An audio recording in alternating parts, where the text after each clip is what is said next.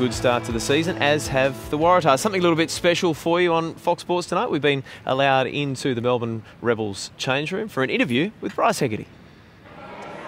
Well, I'm here in the Rebels changing room. Everybody, a real sense of excitement. Bryce, for you as well, the team, a great performance tonight, and you led them around really well, so you must be delighted.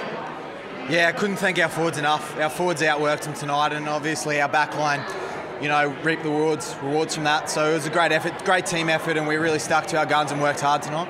It's a real team culture you've got here. There's lots of parents and friends and people in the room, in the changing room with you. Does that bring something extra to the site? It does, definitely. Our support network in Melbourne alone is fantastic. And obviously, no one's from Melbourne in our team, so we really get together as a unit and we bond really well. And this is a perfect example of that. After every game, all the family and friends are in the change room, and we're just a close club. We're a close club, and with these wins like this on the board, it'll just only improve.